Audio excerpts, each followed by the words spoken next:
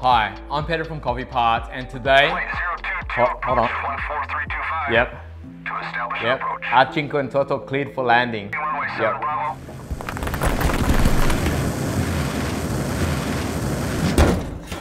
And there you have it, the Rocket R Cinquantotto.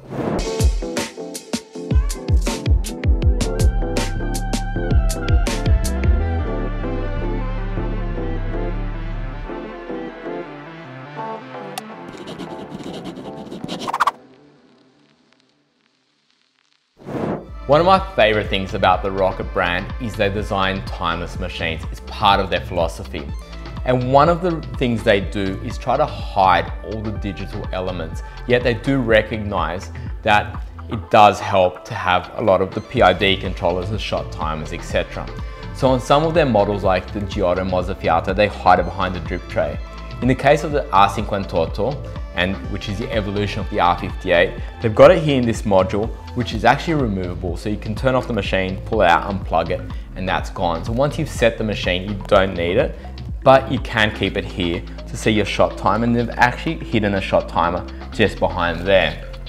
So from that perspective, the machine was always going to look the same as it ages, hopefully being timeless. Now, when it comes to this machine, it's a rotary pump twin boiler machine. You've got a 1.8 litre steam boiler and a 0.6 litre brew boiler, and the PID is controlling both boilers. With this, they've actually built in the offset into the PID, so the temperature you see here is the temperature the machine's registering at, and of course you can run it in Fahrenheit or Celsius. The boilers are copper to become more temperature stable, and some of the design changes from the R58 to the R58 have been kind of minor, but they make a statement. The folding and the cup rail has become a lot more solid. You've got the cup rail that's now moved to the edge and a lot more of a squared look. And obviously the feet. The feet have gone from kind of a stock standard round feet to a design element. And the controller. The controller went from a pretty ugly screen to a proper LCD screen. Now, one thing I don't like about it is for such a nice machine, the plastic around the screen does feel almost 3D printed. I don't know if it is, but it does feel that way. But in saying that, the operation of the screen and just the sensitivity and the accuracy of where you're touching it is spot on. It reminds me of an iPhone. Now, you can change the angle of the screen just by removing it, adjusting the screw here, moving that and putting it back in. If you are just keeping the screen, obviously just turn off the machine, pull the screen out, unplug it and not use it. Now just putting the screen back and turning it back on, you'll see it start up very quickly. Now, talking screens, you've got the menu, which is quite simple. You got your brew boiler temperature, and you got the ability to turn off or turn on your steam boiler and your steam boiler temperature down there. Obviously Celsius or Fahrenheit, depending on what you prefer. You got your echo mode, which means that the machine will shut down automatically after 90 minutes if unused. You got your calendar, which is just a scheduling tool to turn on and off the machine up to 2 times a day. So in the morning and to say at lunch if you wanted it that way per day. And then just the usual date and time, language, and your water inlet, whether you're running it from the tank or you're moving it to a plumbed in setup. So obviously this machine can be run from a tank and your drip tray or plumbed in. Talking about drip trays, one thing they've done is put in simple little magnets at the back of the drip tray, and what that means is when you pull it out and put them back in, it just locks into place firmly. Exactly the same as what Lamazorco have done with the Mini and GS3. Something very simple, but it's really nice that it's always firm in place and lined up correctly. When it comes to steam arms and hot water taps, they are cool touch like most machines these days, and the actual steam taps are full commercial taps. So these are the same taps you find in some of the Faema coffee machines. And the group head, of course, is the famous and legendary E61 group head, which not only has pre-infusion, but due to its 4 kilos of brass, but it also allows for pre-infusion, being mechanical. With the shot timer, it's hidden just here, so as you activate the lever, that shot timer will start counting down. While the machine's on idle, it will also show if the machine's heating or not. Bear in mind, the shot timer is also shown here where the R is on the screen. So you've got the shot timer in both, and the reason for that is if you're not running the screen, you still have a shot timer on the lever actuation. And like most machines, you've got your dual gauges, one for your pump pressure and one for your steam pressure in the rear boiler. Now that we looked at the specs, let's dive into it, make some coffees and see how it performs. Now we've preloaded 21 grams into the Rocket naked portafilter. So just one thing to note, in Australia the machine comes with a double portafilter and a naked. For the rest of the world it comes with a double and single portafilter. The reason they did that in Australia, they found that a lot of people buying nakeds at an aftermarket and not using their singles, so they thought they'll just make everyone happy and just go naked. So locking this in and then activating the shot,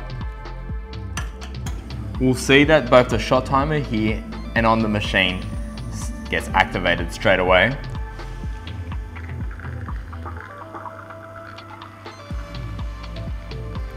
Just watching that come out.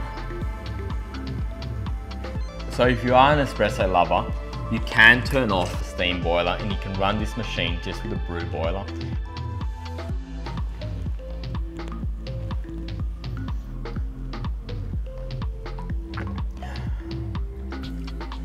It's nice, sweet, well-rounded coffee. I really do enjoy this machine, and the temperature really is stable. So the 93 degrees you're seeing here, because they're built in the offset, not only is it 93, the variance is probably 0.3 of a degree, so you are very temperature stable. Now let's do a milk-based coffee to see how the steam functions. Once again, we preloaded 21 grams into the Rocket naked portafilter, and we're just gonna run a shot and then do a flat white. So just locking that in, activating the group head.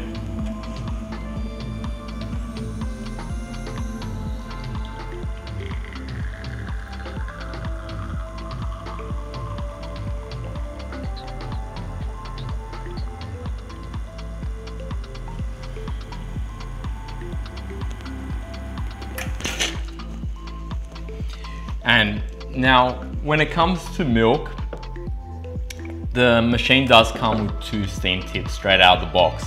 They're both 2-hole tips. One tip runs 1.5mm holes and the other tip 1.2. The reason for this is with a 1.5 you've got a certain amount of work time, so it steams quite and heats the milk quite quickly. You've only got a certain amount of time. With a 1.2, the machine can pretty much just keep pumping out steam for as long as you need. So it really depends on what you prefer. Just doing a quick purge. And now running the steam. 2-hole.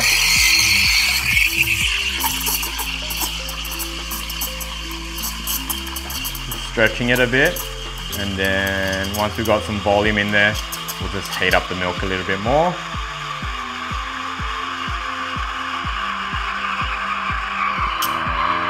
And we'll shut that off. Give the tip a quick wipe.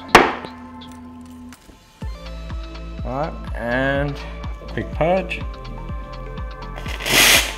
There we go. And now we can go in and pour.